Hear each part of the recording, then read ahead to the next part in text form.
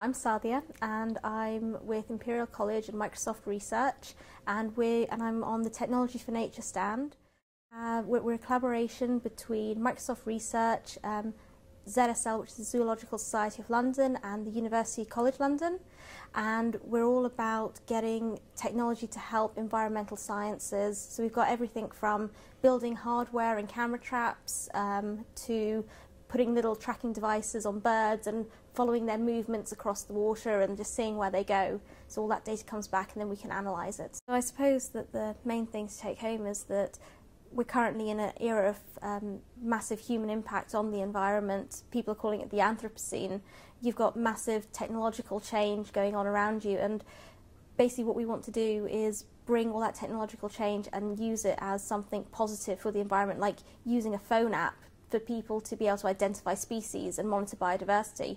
It's all about using technology to help the environment. What got you interested in science?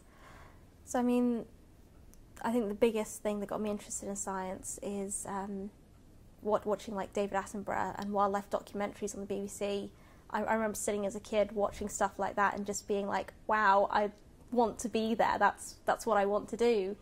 And to be honest, now it's great. I'm a computational biologist. I spend all day working on computer models, doing research. And okay, I'm not in the field. I'm not working with animals directly, but I'm actually doing something that makes a difference, and it's brilliant. It really is. And anybody out there who is interested in nature, is interested in technology, visit our website, Technology for Nature, and just come and get involved.